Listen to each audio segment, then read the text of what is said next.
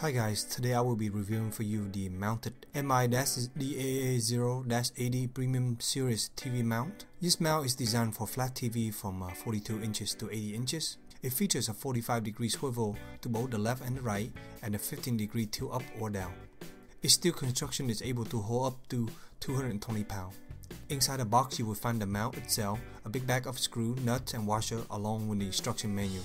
I make it easy on myself by laying out all the different pieces on the instruction menu so it's easy to find as I'm following the instructions. Carefully reading the manual, you will find there's different setup depending on your TV, whether it's a curve or flat, and you will use the appropriate screw based on the TV size. My Sony 70-inch KDL-W805B is a nail-wedge design, and it means that the bottom is bigger than top, and using the provided screws that come with my Sony TV, I was able to mount the gripper portion to the back of my TV pretty easy. After about 15 minutes of reading instruction and with the help of another person, I was able to install the wall plate on the wall. I took my time and carefully to find the stud with the aid of a stud finder, pre-drilling 4 holes, and then mount the plate to the wall with 4 big screws that's included. Since I'm mounting it directly to the stud, I didn't have to use the included drywall plastic screw stud.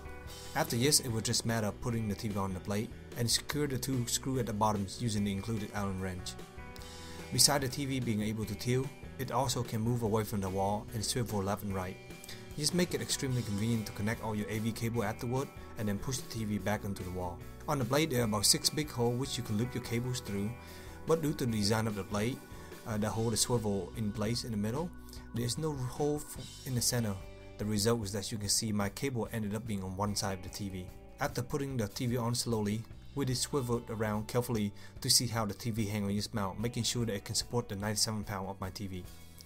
There was a small amount of creaking noise as the mount presses against the drywall, but nothing was alarming. After that, we played around with it and it seemed to be fine.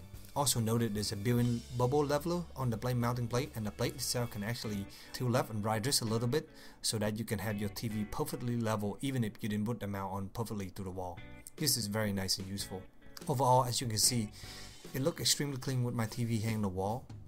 I still have to do the cable management and hide it a little bit better, but so far I'm very pleased with it. With the ability to have it swivel side to side and tilt it up and down is very nice. Due to the way my TV is, with the bottom being thicker than the top, I did end up tilting the TV downward a little bit, which helped reduce glare. So I hope this short little review helped you in your purchase decision, and if you have any questions, please let me know in the comment below. And as always, stay tuned for future review. Thank you.